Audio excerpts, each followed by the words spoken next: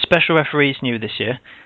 With Yes. the special guest referee match, what can fans expect when they play as the referee, and how far can they go in terms of interfering in the match before they get replaced? Yeah, special referees back after a lot of fan, demand. We've given them the special referee match. As you know, it was in the games previously, but we brought it back, bigger, badder, better, if I could steal our slogan from last year's game. And it's a markedly, improved effort. The special referee, playing as him, you're given a lot of opportunities to kind of meddle and interfere in the match. I mean, obviously, you're going to be in charge. At playing as special referee, you'll be in charge of counting pinfalls, countouts, checking on submissions. And the way that the match works is that the special referee, for lack of a better word, has a referee meter that starts out in the middle point when you first start the match. And as you officiate, depending on the action that you take, it'll either accumulate or it'll decrease.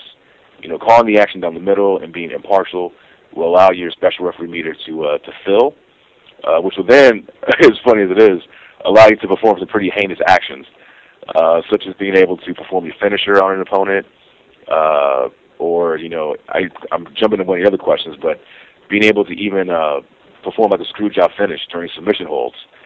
These are actions that you can take part in by building your referee meter to a certain point. Conversely, if you're a bad ref, if you're not counting pinfalls, not being attentive to submissions, doing fast ring out counts, you'll see your meter start to gradually deplete. You can even physically engage with opponents, push them around. You can't actually grapple with them, but you can grab them and kind of shove them.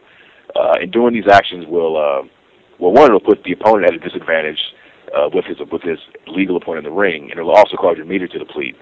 And once the meter completely depletes, John Laurinaitis will come out and basically kick you out of the match, and you'll be replaced with an actual AI-controlled referee. I definitely balanced it so that it's not so biased one way or the other. I mean, it's not. You won't be in a situation where 3 minutes into a match you're going to be kicked out of the match. We tuned it into what I think is in a very nice way, where it has really good balance between being good, being bad, before finally getting that ejection. The next question that I was going to ask in relation to it was, I think you mentioned it just before there, but can you call for the bell during a breaking point submission before the meter has actually filled up?